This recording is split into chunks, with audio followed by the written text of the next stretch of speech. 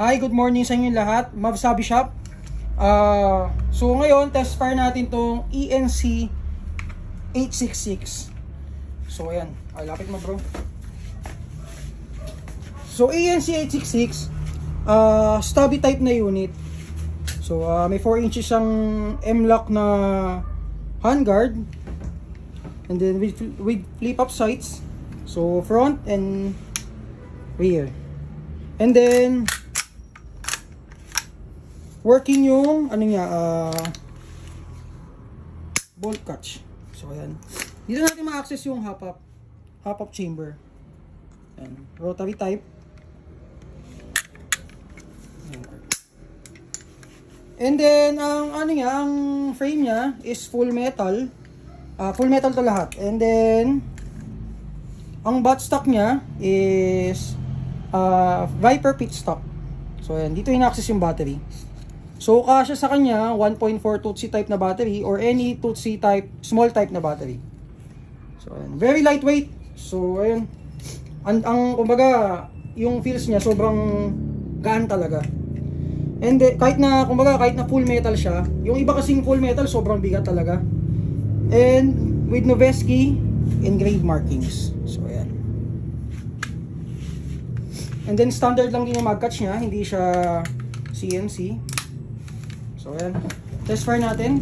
And then I'm using 360 rounds Lonex magazine.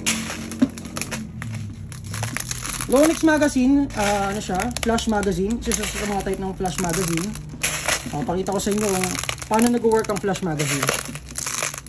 So ayan, 360 rounder na flash mag. So sabi nila, ang Lonex daw isang kamot ay isang hila. So ayan, actually hindi siya isang hila na pag hinila mo okay na. So madami siya. Yung mga most likely mga 20. So yun, yung ano niya, yung spring coil niya sa loob, iniikot na yan para maponduhan na yung mga lalabas na bala. So automatic na siya. Kumbaga, hindi ka na sa game, hindi ka na ulit maghihila. Okay. Test fire natin. Firing. So medyo mahina siya, no. Actually malakas na yung 339. Kasi siguro dahil sa maikli yung barrel niya.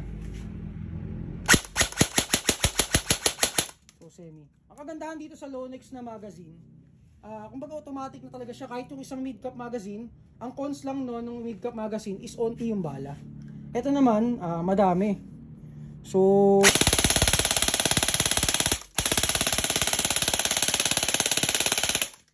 okay.